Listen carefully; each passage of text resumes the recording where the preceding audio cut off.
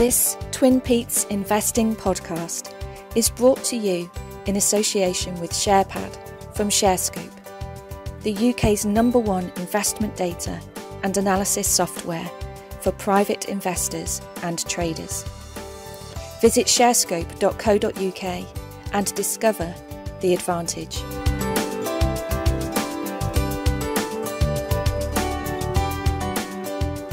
Hello and welcome to the TwinPetes Investing podcast. My name is Peter Higgins and you can find me at Conquest3. And I'm here with my good friend Peter at Wheelie Dealer on Twitter. This is podcast number 69. It's the 23rd of February 2022. And the noise we're hearing across the markets is one of talk of Russia, Ukraine. Obviously, we've still got interest rates and inflation being talked about, but everything's being moved and the volatility of the markets has increased somewhat significantly because of all of the actions or inactions and talk and rhetoric and movement of tanks across and through certain boundaries around the Ukraine. So we're going to try our best not to talk too much about that and focus on the investing, but I think we need to make sure that everyone's aware, who isn't already because of the situation on the BBC and all the other channels, that this is what's going on. This is why you're seeing markets up 1% in the morning and then flat or down 1% in the afternoon and vice versa. This is why you're seeing 400 points plus, 200 points plus on the US exchanges and then minus 200 or minus 300 by the time it's closing. So that's what's going on, folks. Yeah. It's interesting. I think it's obviously Ukraine is causing the immediate problems at the moment, if you like, but we've sort of had this back. I mean, we're now, the end of March. We've basically had a really, really poor start to the year, and it's a very end of Feb, Pete. End of Feb. End of Feb, sorry. Yeah, and it's a very weak market already, and into this weak market, we then get thrown this really serious situation, which is obviously pushing oil and gas prices through the roof and increasing costs for businesses and all the rest of it. And that's against, the backdrop of rising interest rates and whatever. And of course, it's that thing that once the market stops worrying about Ukraine, fingers crossed that doesn't take too long to sort of calm down. There's going to be something else they're going to worry about. So I just think we're in that sort of market where there is no good news around at the moment. It's just very hard to find something to make you want to buy. It's interesting. I mean, the thing is, and people need to put this into context. There's lots of history around the issues around Russia as a bloc and the Ukraine, and the fact that it's a former state of Russia. And obviously certain bodies want it back. So this is something which is going to be on and being talked about and could lead to significant efforts being made to actually get that sovereign state back. So we need to watch out, really. I think the important thing to think about is this, right? And some people have said it in different ways, in the sense of, these things have been underlying for years and years and years, and they're not going to be dealt with overnight. It's one of those things whereby we need to make sure we consider the implications for the people that are in the Ukraine. I know we like to focus on the investing side of it, and we need to, and we probably should focus on it in this podcast.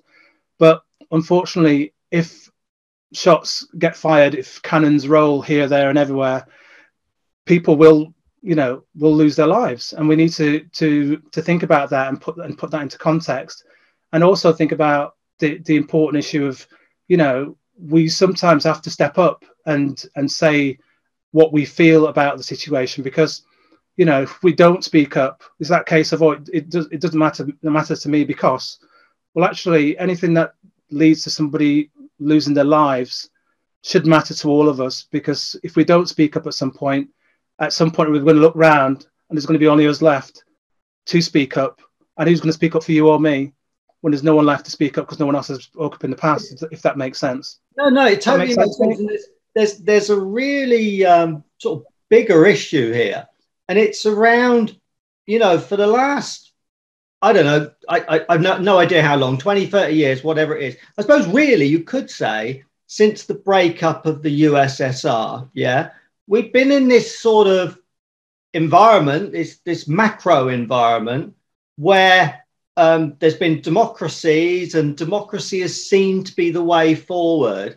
And we seem to be coming up to this situation where we have, countries like China, countries like Russia, countries like Hungary are getting that way, Poland's getting that way. There's various places, North Korea, obviously, Iran, blah, blah, blah. Loads of countries are getting dictatorships, and they are starting to threaten the sort of, what's that word? Hegemony, I think it's called, isn't it? The sort of power and the force of democracy is coming under a serious challenge.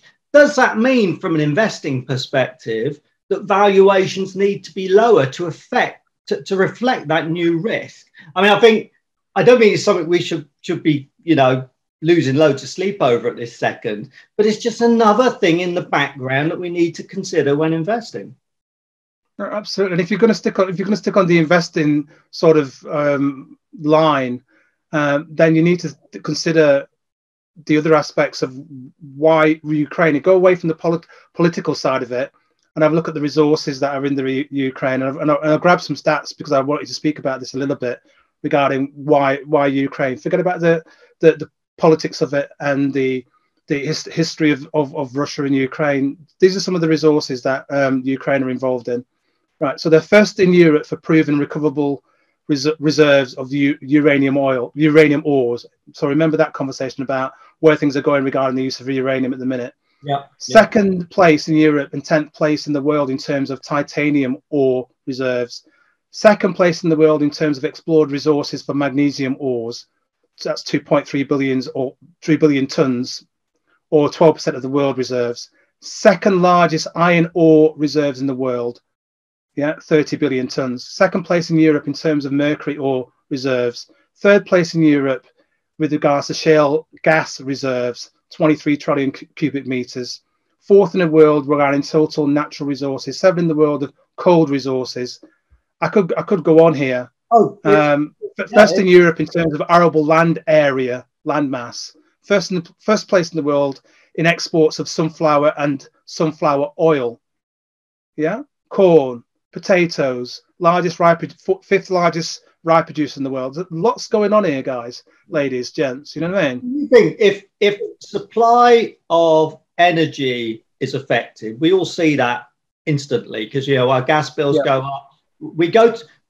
I was hearing today that at the petrol station is the highest price ever for unleaded petrol, so like just under £1.50 a litre.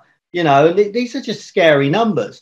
And so you've got those kind of issues, but then you were talking there about, oil, sort of vegetable oil and stuff like that. Ukraine is a massive producer of agricultural stuff. And you just think, if it becomes a situation where it just cannot produce as much because of the chaos and stuff that could be in the country, whatever, again, it's going to cause inflation and drive up prices for consumers all around Europe, everywhere, basically. The prices of commodities go up. So it's just putting more and more cost of living pressure on, adding to this inflation problem. And it's a really serious issue in more ways than the obvious one of a sovereign country being threatened by an invader, Absolutely. I mean, I want to put this into context as well regarding the volatility of the markets and give you all some sort of numbers. I'm going to go back to yesterday's data and then bring you up to today's data. So we had a very volatile day yesterday. We had the intraday low on the FTSE was 7,365, and that's the first time in a while we've dipped below 7,400. We had a high of 7,531 on the FTSE, and we closed at 7,494. The FTSE 250 closed at 20,993. and that was down almost 0.5%, at a high of 21,136 and a low of 20,793. Sorry, 20,709, should I say? Sorry. For the FTSE AIM All Share, it was hovering at 1,031. That was down nearly 1% yesterday. Had a low of 1,026 and a high of 1,040, and finished at 131, as I said. And today has been another volatile day, but it didn't dip below 7,400 again today. The markets actually were up this morning, as I said earlier. The market is this volatile, and then they gave up most of their gains in the afternoon. So today, the FTSE 100, the low was 7,490, and the high was 7,549, and it closed just below 7,500 at 7,498. The FTSE 250 was 20,841, down 0.72%. The low was 20,838, and the high was 21,227. And the FTSE AIM finished at 1,031 again, barely moved. It was flat, essentially. High of 1,039, a low of 1,030. So that's what we had, and we had some significant movers on the markets again today that were moving up and down 3 or 4 or 5%. So lots of people's portfolios have been impacted by this volatility, Pete. I mean, it's been an absolutely disgraceful start to 2022. It's been most unpleasant. I mean, again, the thing that stands out as of today, as we said, 23rd of February. FTSE 100 is still the best looking index, and using one of the favorite indicators that I use, which is the 13/21 day EMAs, exponential moving averages, is the only one amongst all of the major indexes that is still bullish. And it's been testing that bullishness. We're very near a bear cross. If we get a bear cross, then it will fall into line with all the other indexes.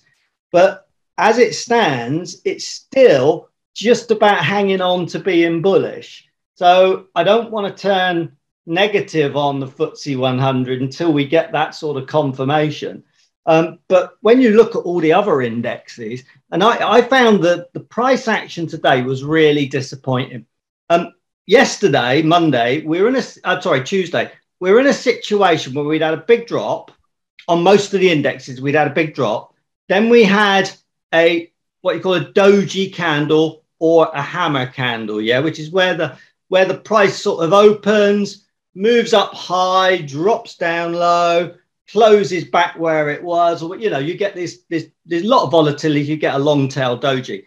There's an opportunity there for bulls to take and drive it back up again. And they've completely flunked it. They took it in the morning, and I thought, oh, this is a interesting sign because it looks like the bulls are going to have a go. They started off, with the markets rising. I think they were up nearly 1% earlier in the morning, and it just drifted back all through the day. And it was interesting when the US opened. I'd popped round a Weldy. I'd had enough. You know what I mean? I was out of here. And I popped round a Weldy, and I came back sort of expecting the US markets to be up, at least having a go by the bulls to try and do something. And I was quite surprised to see it was red when I looked at about 3 o'clock. And the reason I'm particularly interested is that I've got 40% of my long portfolio hedged. So I'm short on the S&P 500, obviously a US index. So really, I don't mind too much if it falls. Oh, and I'm looking at it now, and this is nearly 7 o'clock at night, 7 p.m. And the US markets are looking pretty ropey, really.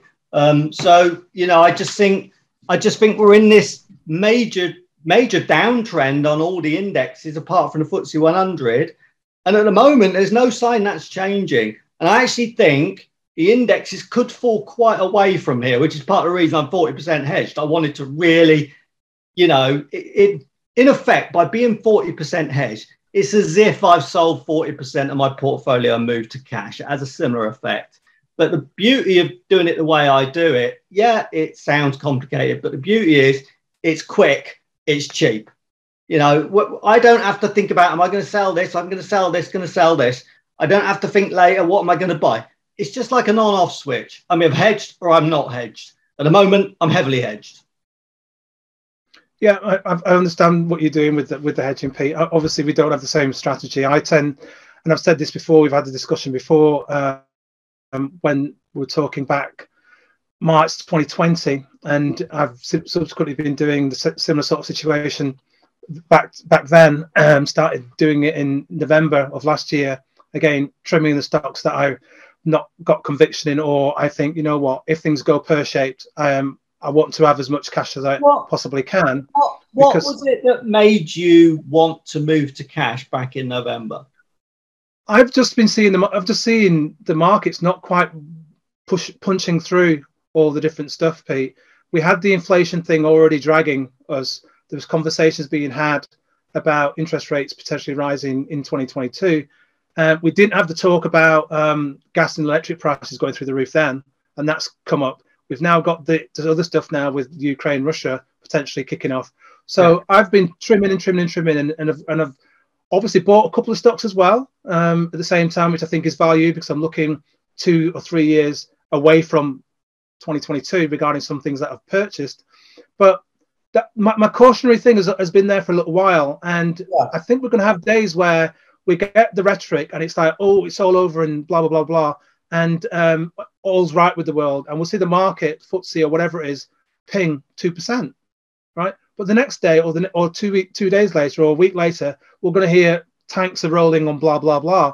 So we could be here for a day, we could be here for a week, we could be here for months regarding this situation, and the markets will be volatile. One of the reasons I love the 13/21 day EMA is that it's quite a slow signal, so it doesn't sort of trigger every other day. You know, it's like to go from where we are now in a bearish situation, it would probably need, say, 5 or 6 positive days to get the trend to change and to make it turn bullish.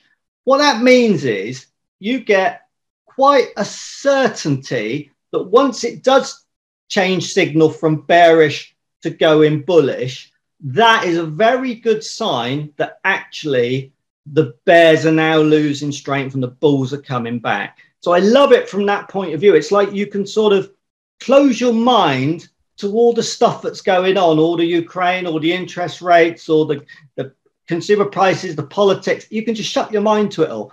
Just focus on that chart indicator along with some other chart indicators, and it gives you a very good steer on what to do. I was intrigued. Back in November, when you were saying about selling, how much did valuations come into your thinking? Because when we look back now, I mean, we were all saying, you know, that the NASDAQ was getting pretty daft on the valuations. They were getting so stretched. Did that come into your thinking much? Not a lot, Pete, because what I tend to do is I tend to look at my own stocks, Pete. I look at my own stocks and how they've done versus what I'm seeing in the market or what I'm hearing in the market, and what some people will class it just as noise. Yeah. Right? But the noise that people want to hear and the noise that's actually out there are two different things. We're very selective on the noise we want to hear. It's the reason why I still hold some stocks which are down 30-40%, right? We can be very selective and we're biased ordinarily. Yeah. So I'm looking at my portfolio and I'm hearing this noise and that noise, and I'm thinking, okay, you know what? Let me just take some off the table before. And I said this to everybody on the last podcast. Don't wait for the markets to knock that 10% or 5% or 20% or 30% to force you to sell. Take it off the table if you're happy enough to take it off the table. I've got stocks which I've got a certain level of conviction on, and they've just gone whoop, whoop, whoop, and carried on going down. Yeah. That's me being a clown. Right, okay, that's fine. But the difference is that the situations where I've been a clown in a certain stock, I've got maybe 2% or 2.5% or maybe 3% at best in that position. I haven't got 15%, 25%, or 100% in that stock. Some people are holding 1, 2, 3, 4, or 5 stocks in binary plays. And when they move 30, 40, 50% for the benefit of them, it's happy days. Everyone's dancing and, dancing in the sunshine.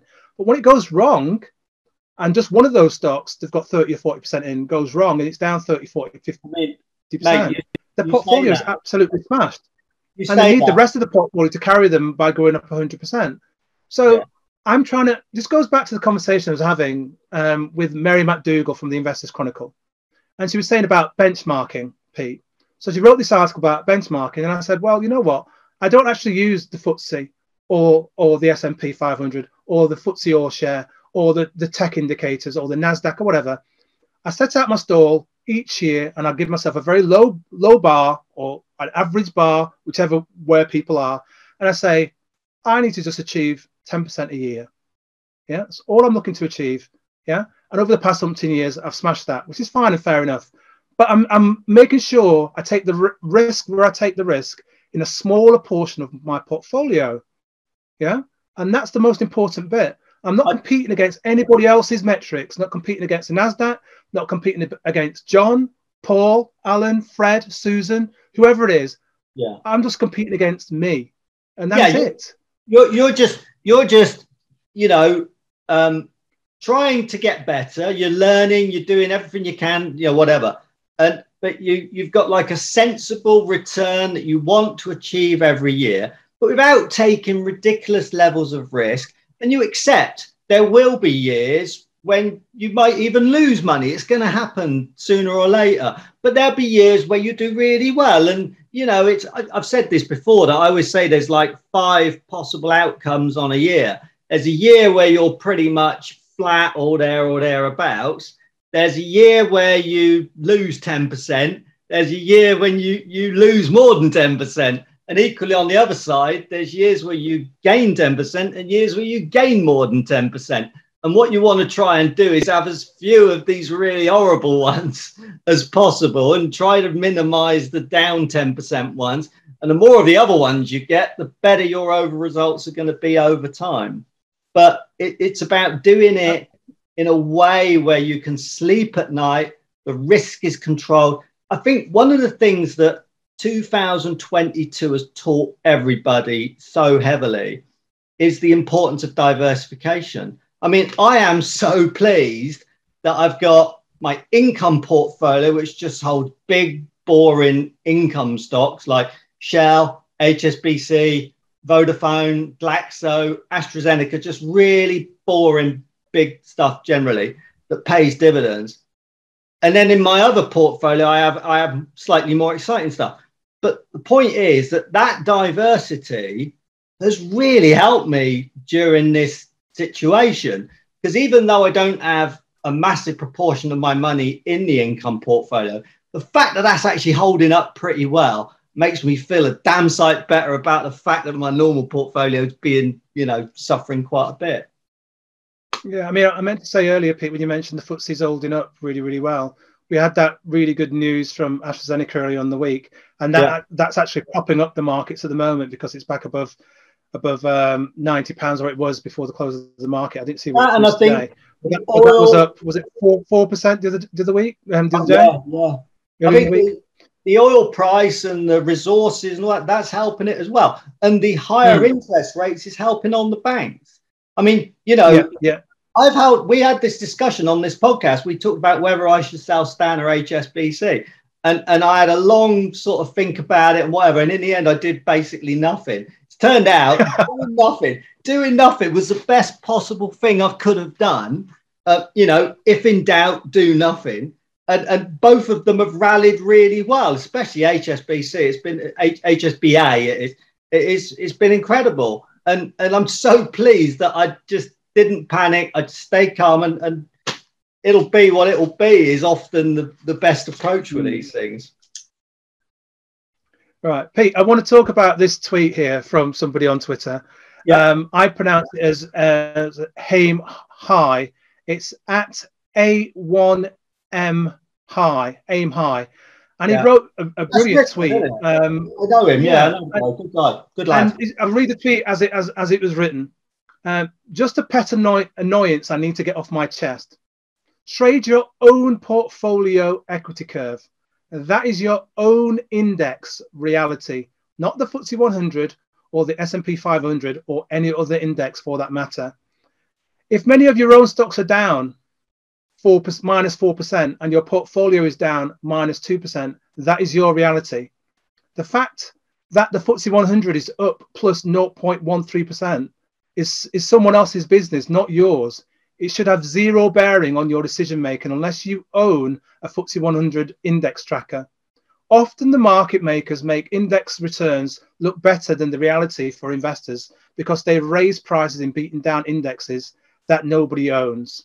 Yeah. At the end of the day, it is your own equity balance that you can spend, not that of the FTSE 100. I just thought that was a really good point he was making there, or she was making there. Because I think the importance sometimes we miss is that, oh, the FTSE's up, my portfolio's down, something's wrong with my portfolio. Oh, you know, Wheely's portfolio is up this week and mine isn't. Therefore, there's something wrong with my stocks. And that creates churn and competition and all the rest of it. And it goes back to what I'm saying about you should just be benchmarking and competing against whatever it is that your return, what you want your returns to be for this year.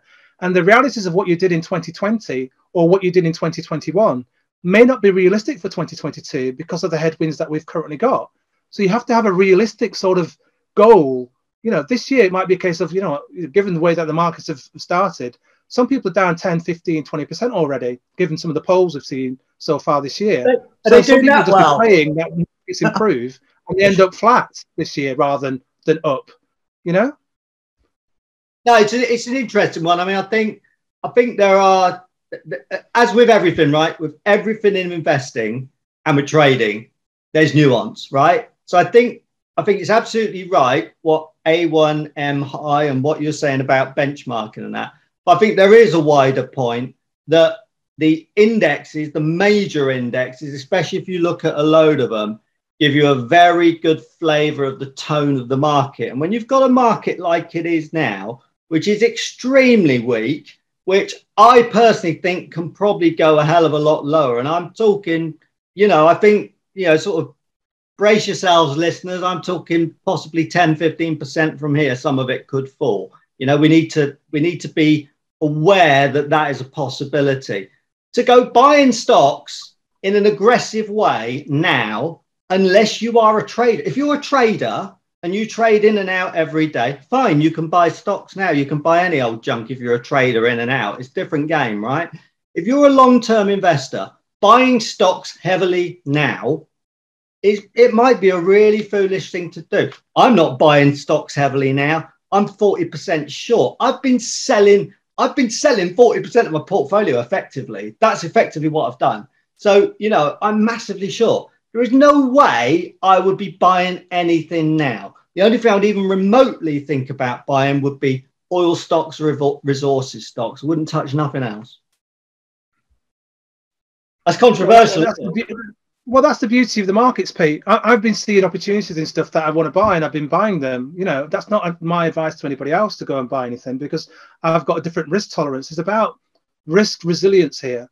You know, I've got a proportion of my portfolio that's sitting in cash, and I've got proportion of my availability that's sitting in dividend generating stocks, and I've got the availability to do what I want. There are people at the moment that are saying, you know, last week, the week before last, the month before last, you know, November, December, that 100% invested. Now the markets have rolled over, and we've been here before, you know, and if you're saying potentially the markets could go down 5, 10, 15% more, and that happens, then the only way that they can actually get out of that particular situation is by the markets retrieving and retracing and going back up again.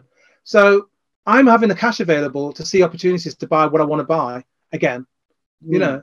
And if I see if one of my stocks that I currently hold is down 10, 15% in the next couple of weeks or months, I've got the availability of cash to actually buy some more if I wish to. Cash is an asset. Cash is a class. Cash is a position, folks. You know, when the markets are in bullish territory and they're all climbing, whoosh, whoosh, the last thing you want to be is sitting there in cash going, oh, I've missed the boat, I've missed the boat, I've missed the boat. You want to be fully invested, but when the market's wobbly and you're not quite sure where it's going, that's the time, or prior to that time, to have a bit of cash to be flexible with. You know, right now, I don't know where the markets are going to go. This is a quick hello to you, our valued TwinPetes Investing podcast listener. Whatever channel you're listening to, please make sure to subscribe and you'll always be the first to get the new episodes. Thank you for your continued support. No, I mean, it's really important point you make there is that, you know, if you've got cash and if you think, yes, a particular stock I'm after looks an interesting buy now, you know, there is some sense in doing that. But the point is, don't put, if you've got, let's say you've got, I don't know, let's say you've got £10,000 put aside and you want to buy GlaxoSmithKline, right? It's just a random stock, right? Actually, that's probably a really bad example. That's probably one of the few that's not going to fall, or not going to fall much. Any old stock, right? Stock XYZ. You think you're going to buy stock XYZ. You know, maybe just buy £3,000 of it. So you've still got £7,000 waiting back. And then if the market falls more, which it could well do, you can then put another £3,000 and just buy it in nibbles. I think this idea that you just put the whole £10,000 in and then it falls 15% and you're like, what a wally I am. And it psychologically, it's horrible. It knocks your confidence. It makes you feel a fool. And the point is, you were impatient. You could have waited. That's the reality of it. And what you could have been doing was learning a bit about charting and about technical analysis, which would have helped you realize that it's probably going to drop more. So, you know, I think this idea, one of the things that really bugs me, people say you can't time the market. I just think it's nonsense, absolute nonsense. I time the market all the time. And when you look at my record of doing it, I'm not that bad at it. You know what I mean? I'm okay at it. And I think this sort of idea that you can't time, I just think it's just for the birds, mate. It's for people who can't be bothered to learn technical analysis, basically. It's difficult, Pete. Time in the market is difficult, and this is why people say it's time in the market rather than time in the market. I try my level best to try and get the best price I possibly can regarding watching the markets and all the rest of it. Don't always do it. Can't time the top, can't time the bottom. It's just the nature of the game. You try and do the best that you possibly can. But the best winners in the markets are the ones that are holding stocks for 3, 4, 5, 6, 7, 8, 9, 10 years, of which there are few and far between in the stock market now. There's very few on Twitter that have got anything in their portfolio beyond three years. You know, so you know the people that are talking up these stocks, you should go back to them and say, actually, how long have you held this stock then? Right. You know, and most people will say 2 years, 3 years I've held that stock, but the vast majority of them haven't. And I think the important thing to say here is that the people that are championing certain stocks, you should say to them, okay, you've added some more to this stock again, you've added again and added again. What is now your average buying price for that stock? Because given the fact that the share price is down 30–40%, I'd near as damn it would say that quite a few of them are getting near to where their break even is on that particular stock, excluding dividends or with dividends. So be very mindful of doing your own research and not just following people that are talking about stocks. And we keep saying this. It's the classic thing. People don't give you visibility. They say they bought this stock. They say they're in for the long term, blah, blah, blah. They don't tell you what price they bought. They don't tell you when they bought it. And they don't tell you their subsequent trades they do. So for all you know, they could be selling when they're telling you to buy. And that's probably what a lot of them are doing. So be really careful on that. If people don't give you visibility, if you can't trust someone, then you shouldn't be even remotely considering following any of the ideas they have. Something I wanted to come back on there, it linked to what we were saying earlier.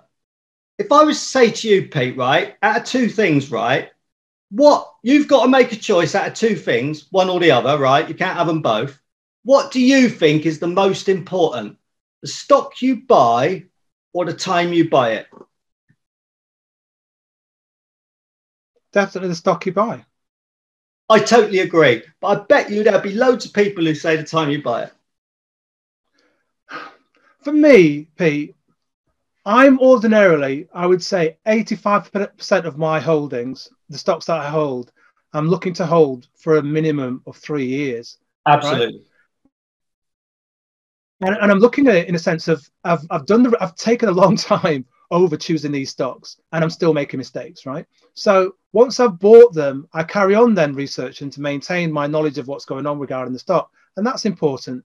So I'm buying the stock and I'm looking at the company, I'm looking at the management, I'm looking at what they've said strategically they're going to do for a very, very long time. Now, if the management turn out to be, you know, not so good, I'm being polite now, and that they don't execute, then obviously that changes the context of what I bought the stock for. And those are the times when I go, you know what, I've lost patience with this. And whether that's within 3 months, I've all of a sudden, the time that I buy it is the time that the profit margins come, or the CEO walks out the door, or there's a fraud thing kicking off. I'm going, oh my days, it's just my luck that I've timed this completely wrong. So that changes the whole context, Pete. But if I bought a stock and I'm buying it for recovery, and we haven't got all this hubbub going on with the guy in the markets, I'm looking at buying in 2022 and seeing what happens with this in 23, 24, 25, and I'm looking at all the flux regarding the markets and all the rest of it, and I'm looking to continue holding it. But bear with me. The caveat is this: the company still has to be executing. The company hasn't got to do something rash. Yeah, everything that we know about the market tells us that we are heading into uncertainty the minute that we hit the buy button. The law of investing is one of uncertainty. I don't care what anyone on Twitter says about my stock. In fact, I revel in the fact that they're going to say something negative and bearish about it, because hopefully they find some noise or some stuff that's bad about the company, which I didn't know. So bring it. I'm not bothered. If you find something about a stock that I own and it's really, really bad, I'm going to prick my ears up and go, oh my gosh, I didn't know that. Thank you very much. I'm out of here. I'm done. I'm selling. But other than that, you should relish other people actually bringing something to the table which makes you question the stock. Don't block them. Don't mute them. Don't get angry just because they're not bullish enough about your stock. Actually embrace it, because you might learn something.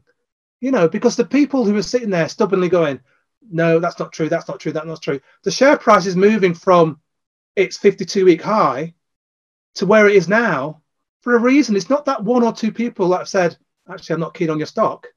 It's because the market is telling you something else. There might be institutions selling that you don't even know about until they get to that particular threshold further down. So just be mindful that the 52-week high was there. Where is your stock now? Have a look at where it was on February the 1st, 2020, before the markets capitulated to March. Have a look at that share price on February the 1st.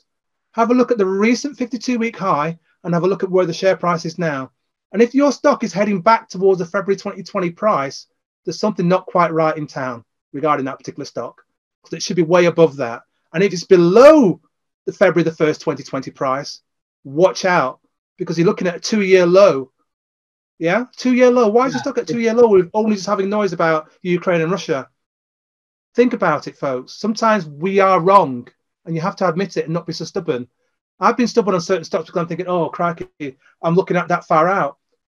Sometimes you've got to go and just take the hit and go, move on. Yeah, absolutely. Absolutely.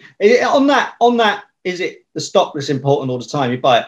It also comes down to whether you're an investor or whether you're a trader. If you're a long-term investor, it's totally the stock you buy that is the most important thing. Whether you got it, you know, if you buy a stock at one point in time and 5 years later that stock has gone up, you know, 300%, it doesn't matter whether you got in at the absolute low or whether you got in 20% higher, but you've done really well on it. The timing really wasn't that crucial. But if you're a trader, it's totally different. I mean, the thing is with a trader is you can buy any old garbage, right? It doesn't matter what it is. It could be the worst stock on the planet. You can buy it. If you buy it at the right time and you sell it at the right time, which might be buying it at 9 o'clock in the morning and selling it 18 minutes past 9, that might be the right thing. But as a trader, it's a different game. And people need to, I think it's the classic problem. And it's one of the problems that you find with Twitter and that is that a lot of people have arguments on Twitter and whatever, because they're different. They're one person arguing as an investor, the other person arguing as a trader. And that conflict, you're always going to get that argument because they're playing a different game. It's illogical almost for the two to be having a discussion. So, you know, it's something to bear in mind. Absolutely. Right, Pete, let's move on. We'll come back to some stocks in a little while. We've got a few stocks to share with you, ladies and gents. Hopefully we'll give you some research ideas a bit later Oh, on regarding stuff to consider and to look at for the long term.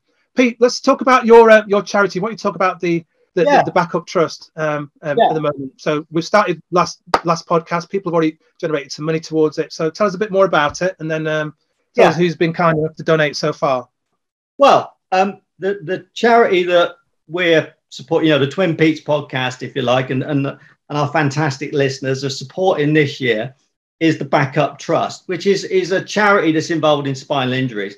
And you can read all about it on their website and whatever, no problem. But what I wanted to mention was that there's been a real change in how spinal injuries are treated. So just so that people know, it's like a spinal injury is where you break your back. So your backbones, your vertebrae.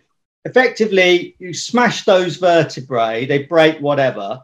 Now, some people are incredibly lucky, right? There are people who break those bones. In fact, it's actually quite common that people break those bones and it doesn't do any damage to the spinal cord, which runs through those vertebrae. Yeah. They're incredibly lucky people, but actually they're a lot more common than you think. So when you hear someone's broken their back, don't immediately think, oh my God, they're paralyzed, because they may not be. But anyway, if you're unfortunate like me, what happens is you break the vertebrae. And what happened with me, you can see it on the screen, hopefully, if you're watching on YouTube, because now we have this amazing video thing. It's all very modern here, So imagine those are two different vertebrae. What happened with me was it sort of got crunched and whatever in the motorbike accident. And it did that and sort of completely smashed the spinal cord, which runs through the middle. Yeah. So look at it. It's like all your wiring and stuff going into your house. Yeah. The sort of main pipe into your house of wiring. It's like someone's just chopped it off. So you still got all the little wires, like all the nerves and things, and they're still in place. But the main connection, if you like, has been chopped. Anyway, point was, right, when I was injured back in 1998, the way I was treated, because I had sort of like fractures, and it was more this action that had knackered the spinal cord.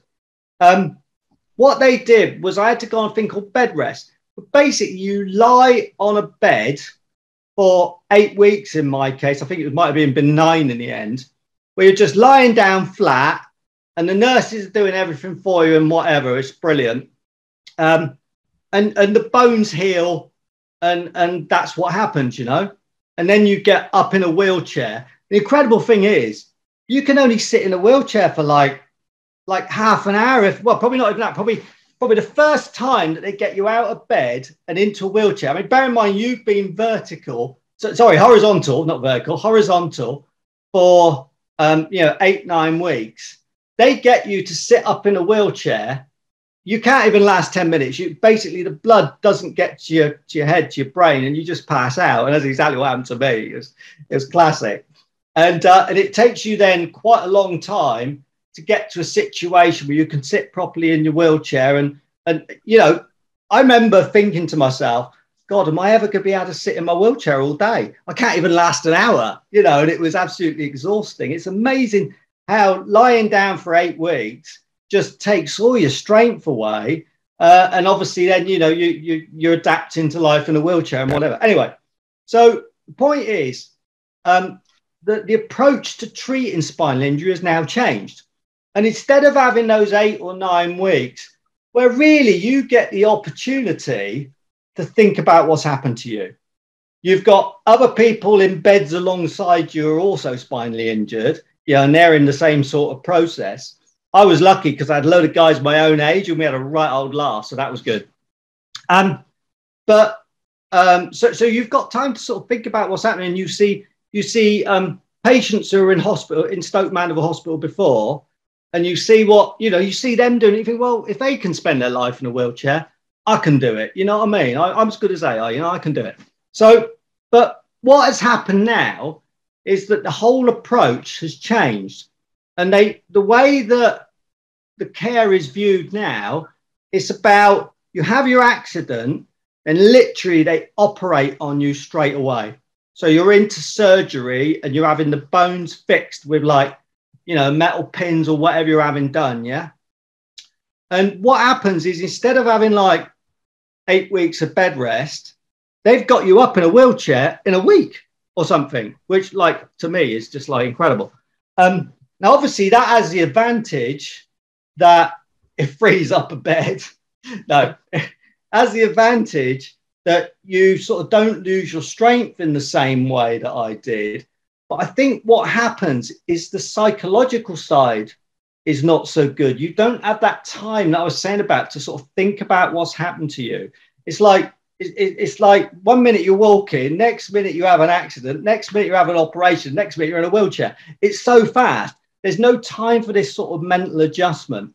And I think this is where a charity like Backup comes in, because what Backup does is so much about the psychological side and about helping people adapt to having a spinal injury. And they do a load of work with kids and stuff and all that kind of thing. So, but I think, you know, that it's like giving people back confidence and helping people to live their lives in wheelchairs.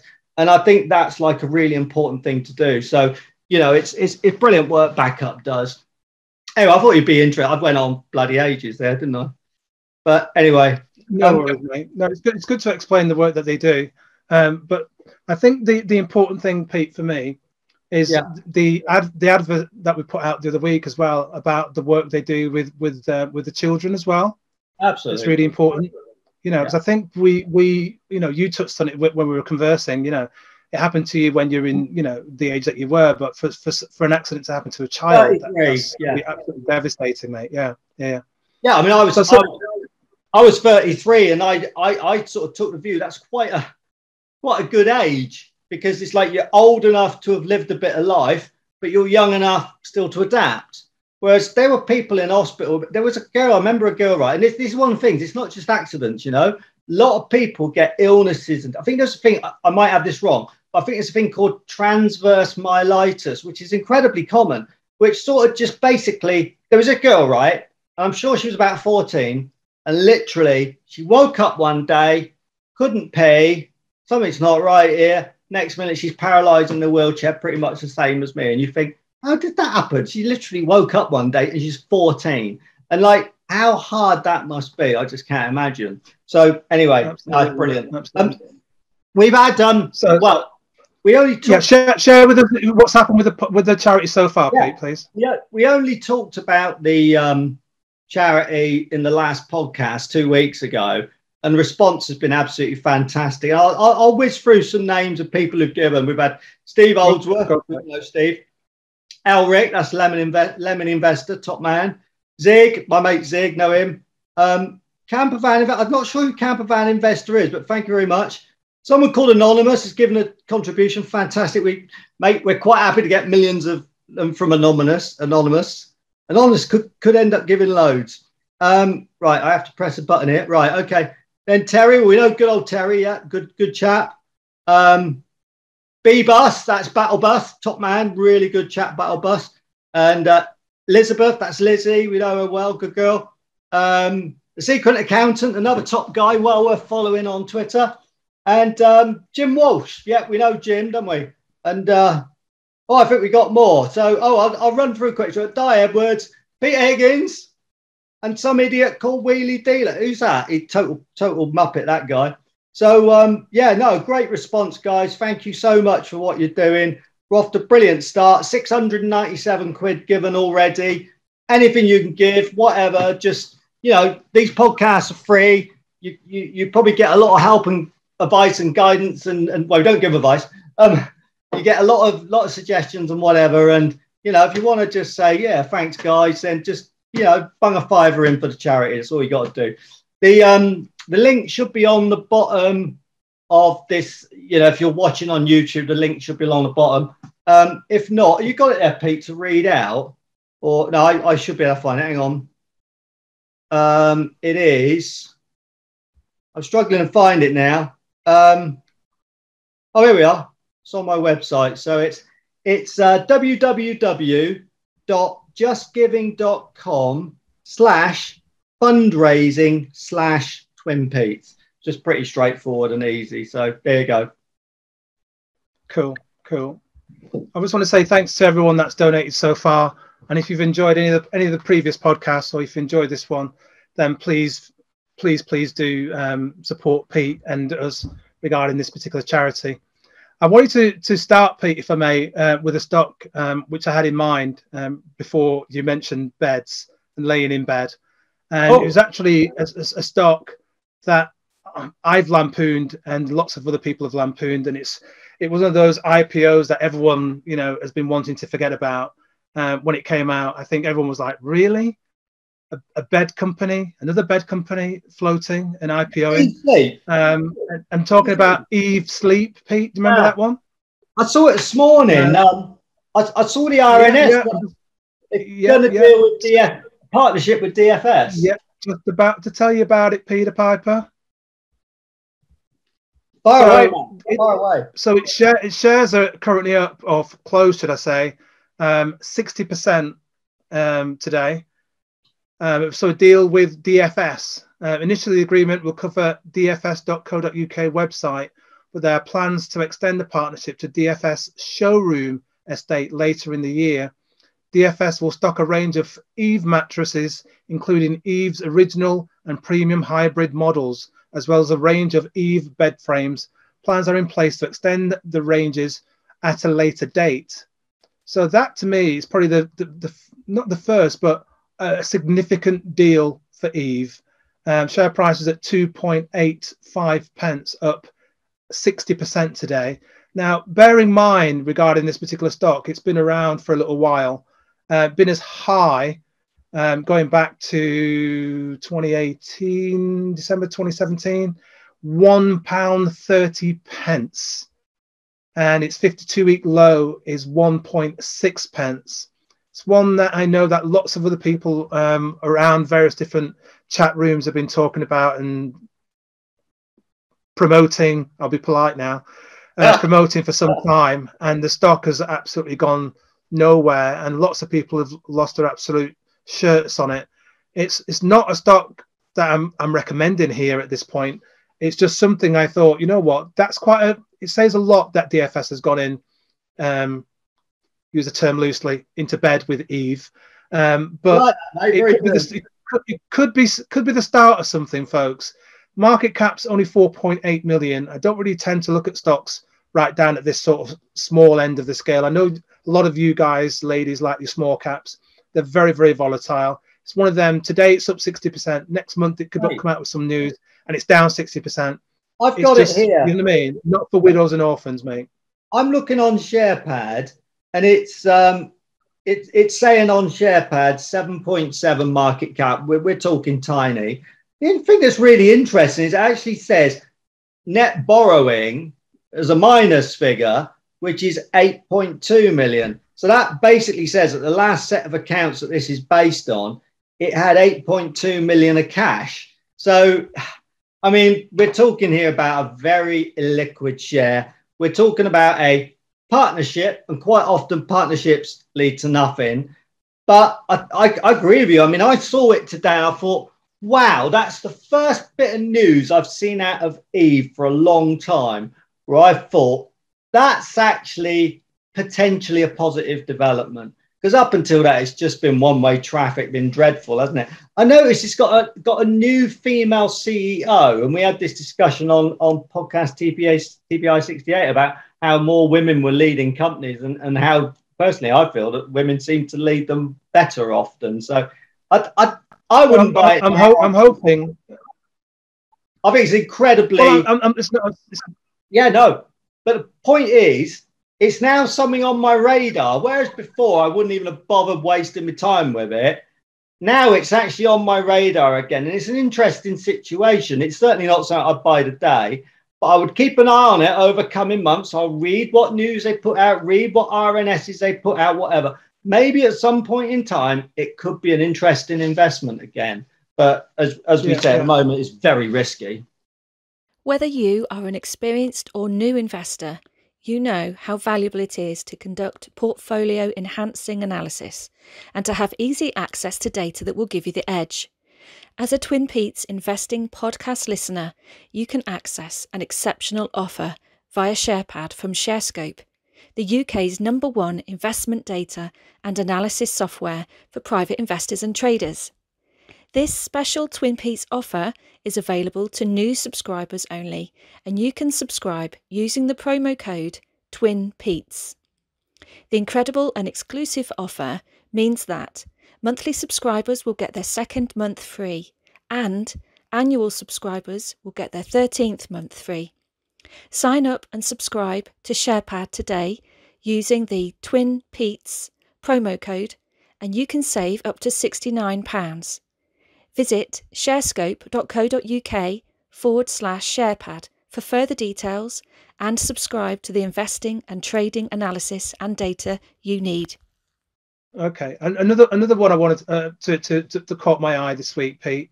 It's called Benchmark Holdings. Have you heard of them? Ticker symbol BMK. BMK, yeah, I know it. It's So Benchmark is a leading aquaculture biotechnology company. Its mission is to enable aquaculture producers to improve their sustainability and profitability. Benchmark brings together biology and technology to develop innovative products and solutions to improve yield, quality, and animal health and welfare for its customers. And it came out with what I thought was reasonable results today, but actually the shares fell. And I thought, let me just watch and see what happens with the markets today regarding it. And essentially, they had excellent Q1 results with strong growth and revenues and adjusted EBITDA. And the headline was building momentum following strong full-year results performance. Group revenues 38% ahead for the year, with good growth in all three businesses. Advanced nutrition revenues was up to 26%. Genetics was up 20%. Health revenues was up 347% above Q1 full year 21. So it's one of those smaller companies. Operating loss was halved. Net debt was reduced from 80.9 million to 64.3. And what interested me this morning when I was reading it is that they've got cash of 50.6 million pounds. So that was quite an interesting sort of level of cash. Let me just find out here what the market cap is, so we can put that towards the cash levels. Just bear with me 1 second. So the market cap is 383 versus 50 million market cap, 50 million cash. So that's another interesting one.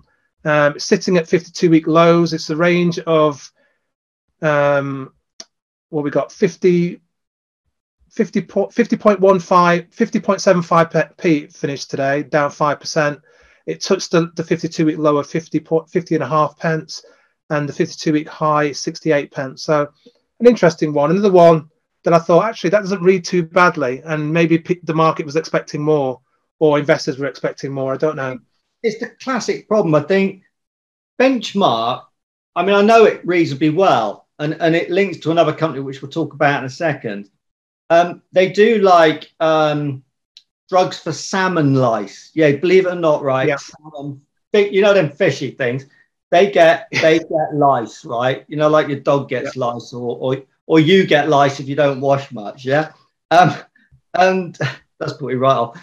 But they also do like drugs and treatments for prawns and stuff. So anyway, but they've had such a sort of really patchy history, and I read about them quite often. I find it quite a frustrating company because on the face of it, aquaculture, so it's like agriculture, but it's aqua because of the fishy link, yeah, the prawns and whatever. That stuff, in theory, with growing populations and with inflation and whatever, it should be a really interesting place to be. You know, food is often a nice place. But I just think, you know, you're talking about the debt there. I mean, the debt looks really quite meaty. No, cash. They've got cash, Pete. Well, the trouble is they got cash, but they've also got this massive amount of debt. And I just, because net debt, excluding leases, is 43 million. That's quite a lot of debt when you're not actually making money. They lost money of like I said non-cash. So adjusted EBITDA is often, or certainly EBITDA is like a proxy for cash. Yeah. So it's like, if you were being generous, you could say they're generating 7 million of cash. You'd have to look into it to be certain. But even that, you know, it's 7 million of cash would still be of cash profit would still be pretty low to a 43 million debt, and with a history of not really succeeding. I don't know, mate. I mean, it's certainly it's not a recommendation. It just caught my eye, Pete. Net debt reduced to 64.3. They're saying they've got cash of 50.6. So they, you know, you square that at 14 million and say they've got 40 million of debt. You know, it's an interesting company, and it's one I've looked at a lot. And as I said, I've actually been frustrated by it. There's another company that a mate of mine talks about, and a guy called Ansuman. Yeah, he's on Twitter. He's a good lad. He talks about Genus, and I think that's an interesting stock as well. And it's a similar thing, because instead of being fishy, this is agriculture, and they're more to do. We've talked about in the podcast, I'm sure they do.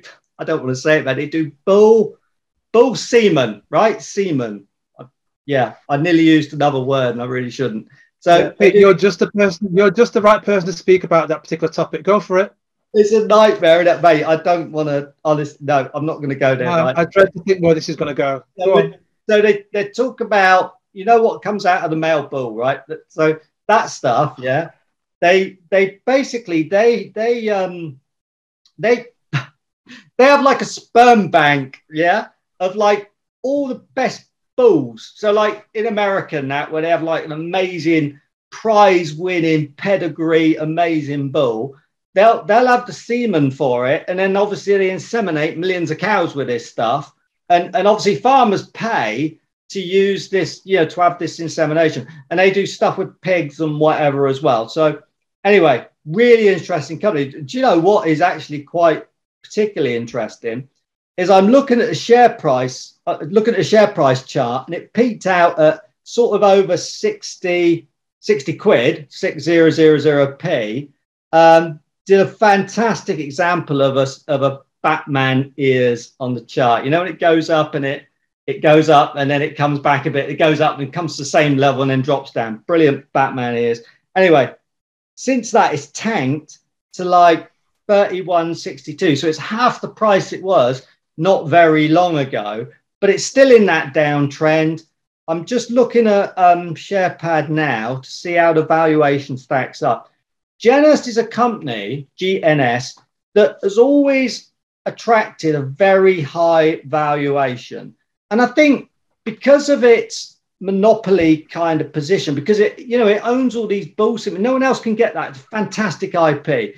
I think it's sort of justified that it should be on a high rating, but obviously it shouldn't be on a ridiculously high rating. So having a look at it now, as it stands today, it's on a forecast PE of 34.6, falling 2 years out of 29.8. You're getting 1.1% dividend, and then 2 years out 1.2%. Now, a forward PE of 34.6 is high. It is high.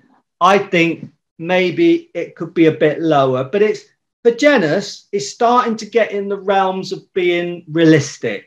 So it might be that it doesn't fall much more. You know, maybe we're getting to the end of the drops, if you like. It, you know, I think it's an excellent stock. It's like when you talk about buying quality, GNS is quality, and it's really a case of getting it at the right price. But it's the kind of stock that you could buy it, and I reckon in 5 years it would do really well, even if it was bought today. You know, well, you wouldn't be able to buy it today; the market's shut. But yeah. The thing that I've always noticed with Genus, though, Pete, is that a lot when I've looked at it, and the headlines have either been, "Oh, things are really good regarding pork prices in China," or "Things are really bad regarding pork prices in China." It seems like to be hinged on that. It's like, is that their biggest market? I've never really looked at them long enough to know. I think the bull thing is probably bigger and probably more important. They've also got prawns as well, I believe now. Yeah. But no, you're right. There's been a real problem that China devours immense amount of pigs, and they've had this big problem with swine flu, and it was killing all the herds and whatever. And it just became an absolute nightmare for Genus. But obviously, because they had the bull bit and the prawns, it sort of helped. I don't hold it. Like I say, I think my mate might hold it. I'm not sure, but it's definitely an interesting stock, and I actually have held it in the past. I probably held it before I was doing wheelie dealer, probably about 10 years ago, and I made a good little bit of money on it. But back then I was a complete idiot, and I used to just buy things and sell them, and I'd make a few quid and think I did well, and actually I was just being a bit of a fool, really. I'd have been better off just holding on to it, because it is quality. You got any others you want to talk about there, mate? I want to talk about some, probably another one after this, Pete. I'm going to say this one very, very briefly. Yeah. You and I both own GSK and have come up with a name, and thankfully it's not a completely stupid name, and it hasn't got any random capital letters all over it. And the consumer unit, consumer healthcare division, is going to be renamed. I'm pronouncing it Haleon. I'm not sure how you pronounced it, Pete. It's Haleon. Mate, I've no idea. How are you pronouncing it? Haleon? I think it said in the actual thing how you should pronounce it. I think it was Haleon or something. What did you say? Right. Okay. So that's what's coming down the pipe for GSK holders, hopefully in the second half of the year. We're going to get the split off. It's going to be sized and big enough to go into the FTSE top 20, I think, regarding the valuation. Obviously, we've already rejected Unilever's bid of 50 billion. So that puts us right up there regarding the top 20 companies in the FTSE 100.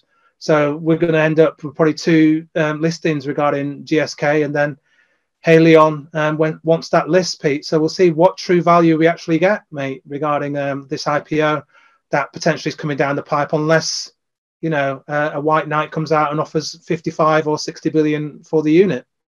Well, I'm looking now on my phone at the chart for Glaxo, and it is in a really nice 1 year uptrend. And at the moment, I actually think that uptrend is likely to continue. You know, if you think about it, Glaxo's got that sort of defensive air about it. So even though we're having all the problems in Ukraine and whatever, and you know, the tone of the market is so bad, Glaxo's another one of those stocks that is bucking the trend really, and sort of holding up very well. So, you know, I'm very happy holding Glaxo. Yeah, mate, I've got one. Go for it. Yeah, it's just a quickie, this one. A company that IPO'd quite recently. I'm not saying that anyone should buy it, but I'm just making people aware of it, right? Because I think it might be something interesting. And this is a company that's called Windward, right? Like the Windward Islands, right? I don't know why it's anyway. There is a shipping connection. This is the point. So it's WNWD. Now I'm obviously biased because it's got WD, wheelie dealer, in it. So, you know, that's obviously why I'm attracted to it. So WNWD, what they do is like AI, data analytics, information, whatever, about shipping movements, like where ships are going, cargoes and whatever. And they had a announcement yesterday or the day before, whenever it might have been last week, that was something about they've launched a new, let me just remind myself what it was they were doing. But it's basically like a new information, like a new module on the software they do. Obviously, we all love software businesses. A new module that, here we are, it's an AI-powered ocean freight visibility solution. So basically, if you're a company that does a lot of moving cargoes and stuff, you can see where boats are around the world and what costs are and all sorts of stuff. Anyway, it's all clever stuff. I think it looks quite an interesting business. In fact, it's got IP. It's a software company. That's often good news. The chart is absolutely bloody dreadful. It's horrible. So it's falling. So don't go near it, right? Don't even think about it.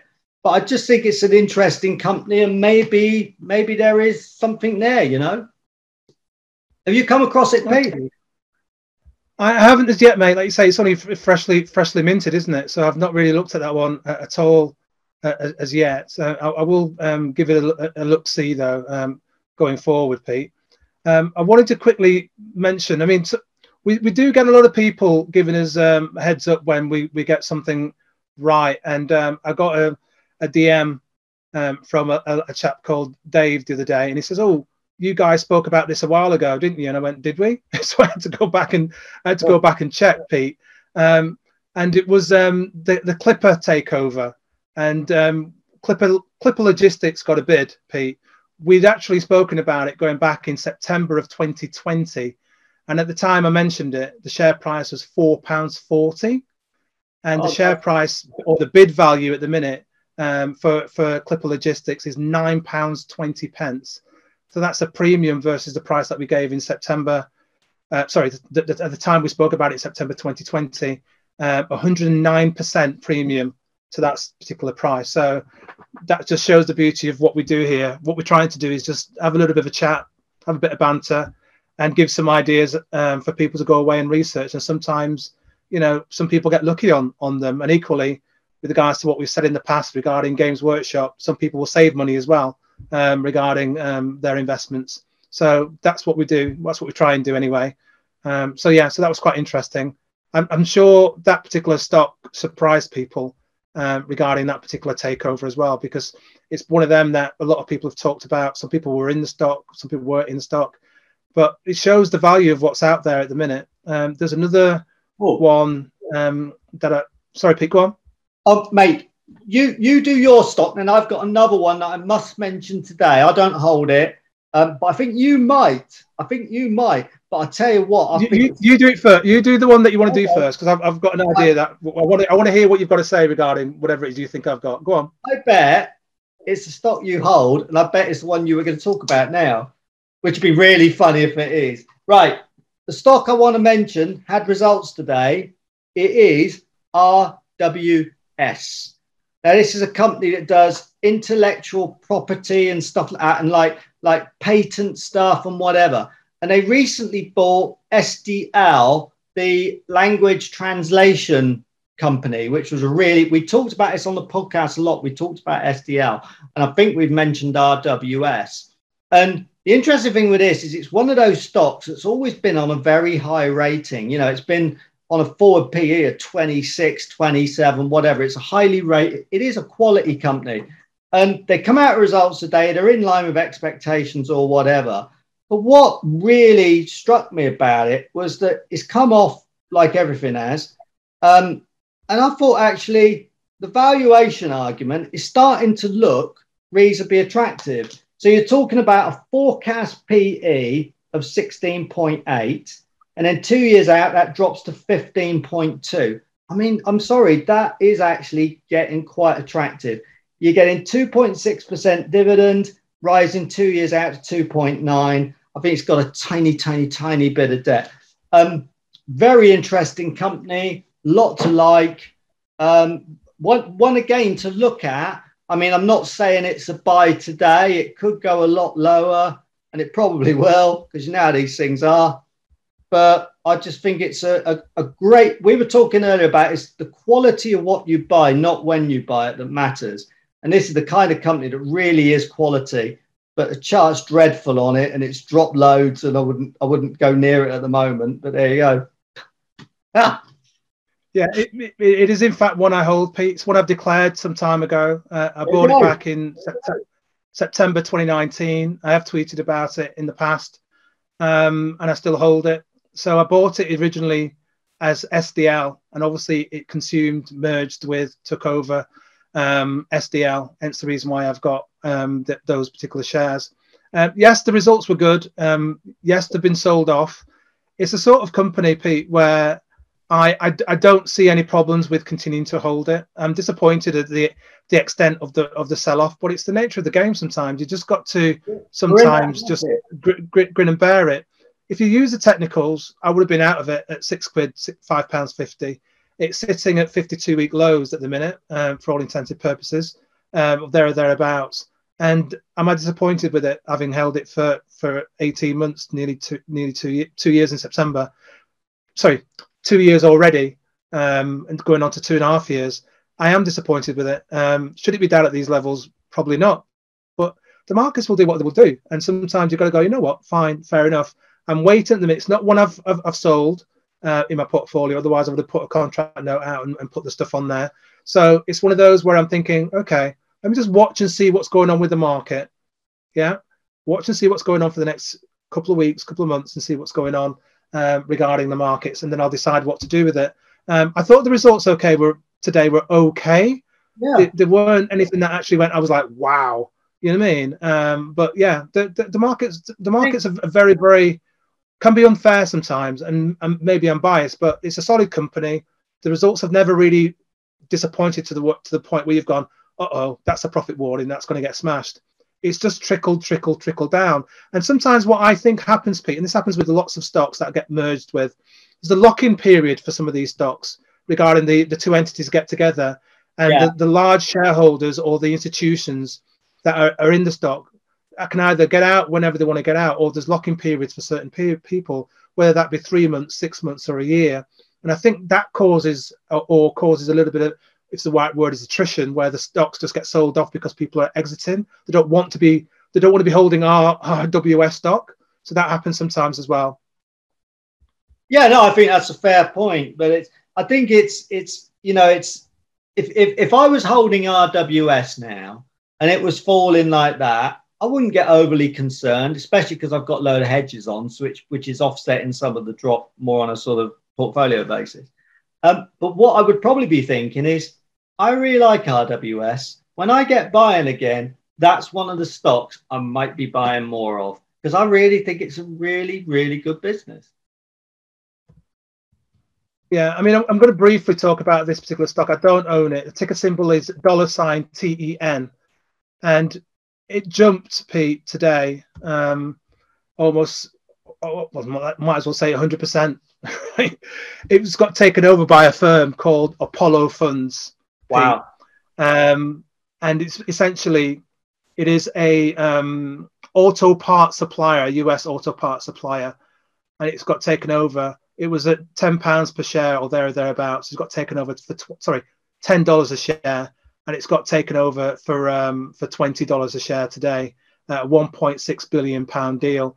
And the reason why I'm mentioning it is because there's lots of conversation about everything in the US is overvalued.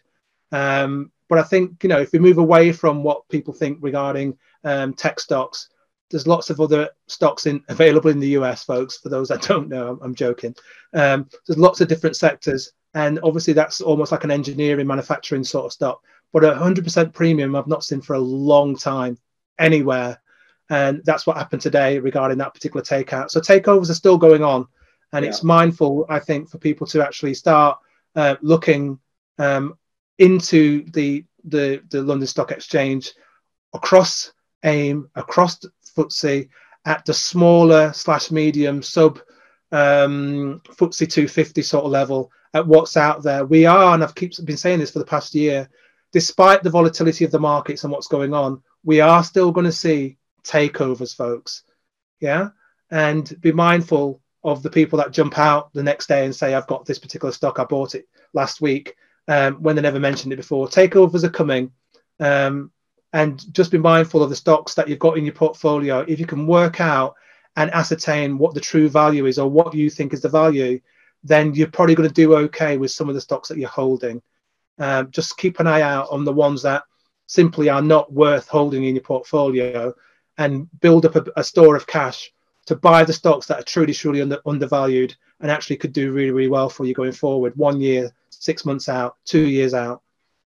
Well, mate, funnily enough, as that is Tenneco, isn't it? Tenneco Inc. Tenneco, sorry, did I not say the full name? Well, funny enough, you got me to look on my phone and whatever. And I noticed I've got an alert from IG Index, which normally means something's happened on the market. NASDAQ is now down 1.9%. This is nearly 8 o'clock now on the 23rd of Feb. So that attempt by the bulls to take it up has just been smashed to bits. So yeah, anyway. Yeah. As I said at the beginning, we're going to have these days where we're plus and minus 1%, plus and minus 1%. And you, me, all of you ladies and gents have to get used to this volatility until we get something that says this Ukraine thing has stopped. We're going to have this volatility, folks. And if you haven't got the psychological resistance or resilience for this market, you might need to just sell up, step out and get out. Otherwise you're going to have to grin and bear it. Otherwise you're going to have to choose your stocks that you're happy to hold, yeah, for the next 3 months, 6 months, irrespective of where they go, up or down, over the next couple of weeks and months. Because that's what you're going to have. You're going to be like, oh, crikey, that's great. We're up 1% and FTSE's happy, and we're nearer to 7,600. And then tomorrow, we're back down to 7,400. This is what we're going to have, folks. So please bear with the market. And I hope you've got the resilience for it. I hope you've got the psychological wherewithal for it, because this is not about February. This is not about January. This is not about March, April, May. This is about what financial well-being you want to be in 2024, 2026, 2036, 2046. This is what you're saving for. This is what you're investing for. Yeah. And when you look at the long-term charts, whether it's the FTSE, whether it's the NASDAQ, whether it's the Dow, whether it's the Apple chart, whether it's the Amazon chart, whether it's the Facebook chart, the Amazon, all those charts will show blips of drops of 5, 10, 15, 20% at some point or other in the history of holding the particular stock. And that's sometimes may happen to your portfolio. You'll have a drawdown or a negative period, whether it be 2 months or 3 months or 1 year. And if you've only been holding or been involved in the market for 2 or 3 years, you've not experienced that for a period of more than 2 or 3 or 4 months. But you might have to experience that during the lifetime of your investing career. The only thing I would add to that is, if you've got a portfolio of stocks and you're happy with the stocks, you've just got to stop looking at it, just shut your brain off and just go with it. But the thing that I must say to people, be so careful about your leverage. If you are leveraged on the long side, you've got long exposure, this is not going to be a very nice time for you, and you can lose a lot of money really fast. So don't be playing with spread bets unless you know what you're doing, because they're killers. I completely agree. I mean, I'm completely non-leveraged whatsoever. It's the reason why I have the cash available to do what I need to do. I think the important point you make there, Pete, is the fact that there are lots of people who've come into the market that came in with furlough money or money that they were freed upon because they weren't going into work. They were saving lots of money. And we saw what happened with Hargreaves Lansdown. A lot of those punters have now gone. You know, they can't play with the phone at the desk because they're back in the office now. So the numbers of people trading and investing and actually subsided. And I forget what the percentage figure was, but Hargreaves Lansdown is sitting at 52-week low or thereabouts. It got smashed, X amount of percentage a couple of days back. And that's a quality stock. You know, this is the sort of stock that, the Buffettology fund, I think at one stage was honing or whatever. And at some point or other, it'll come good. But you've got Hargreaves Lansdown at near 52-week lows. You've got AJ Bell drifting down. All those platforms that, consumer-led retailers are purchasing stocks via, they're all edging lower and lower and lower. So just be mindful that even quality stocks can get hit. It's not just the AIM trash as Pete keeps popping up and trying to, punch people in the nose about. Quality stocks get hit too. And I keep saying this on the tweets I keep putting out every now and then. Just because someone's stocks goes down 30, 40, 50, 60, 70%, don't go in there kicking them whilst they're low. Please don't do that. Show some kindness, because you never know when it's your stock that gets hit. And your stock might be a FTSE 100 or FTSE 250 stock. It could happen to yours. Could be any minute. Please show some kindness and some generosity to other people on Twitter. Absolutely. Okay, we've overrun. I don't even know how long we've been on this podcast, so apologies again, folks. Dude. We've rambled on. This could be the record 2-hour one that everyone's been asking for. For all the people that do not want a long podcast, my sincere apologies again. This will go out as is in one chunk. It will be on video again, so you'll see me just praying that you actually listen to it before it gets to the end. Or until it gets to the end, should I say? I said that all wrong. 2 weeks to listen to it. Yeah. Not difficult. Absolutely. And once again, folks, thank you all for your feedback. Thank you all. I must say this because I keep forgetting to say it. Every time this podcast goes out, I do a write-up on the Conquers 3 website, and all the people, all the generic good, bad, and indifferent feedback we get, I add it to the website write-up. So the first tweet that goes out that Pete retweets, it's got a link that goes to the Conquers 3 website. And on there is a write-up regarding the whole of the podcast. And it gives the feedback as to who's given us feedback and good, bad, indifferent. Also gives a running total as to what the backup trust as it will be this year, what that total is, and what we've generated in charitable donations. So that's on that page as well. So please visit that page, have a look at it, and follow us on Twitter as well, because we're constantly replying to feedback that people give us, good, bad, or indifferent. So if you like it, please follow us on all the social media. If you like it, please like us on YouTube and subscribe on YouTube, and subscribe on all the channels that you're on. Sorry, Pete, go on. That was it. But just, yeah, if you can subscribe, brilliant, because obviously it helps our numbers, and it gets us to a wider audience. And obviously I know you want to help us do that. So that's brilliant. Cool. Right. Apologies again that it's rambled on again, and we'll see what we can do about reducing the time. Thanks everybody for listening. Take care. God bless. Next time Pete and I see you, we will be in March 2022. Hopefully we get through the next few days without things getting too bad or too serious. And hopefully March 2022 is better than January and February of March 22. Take care. God bless you all. This TwinPetes Investing podcast is brought to you in association with SharePad from ShareScope, the UK's #1 investment data and analysis software for private investors and traders. Visit sharescope.co.uk and discover the advantage.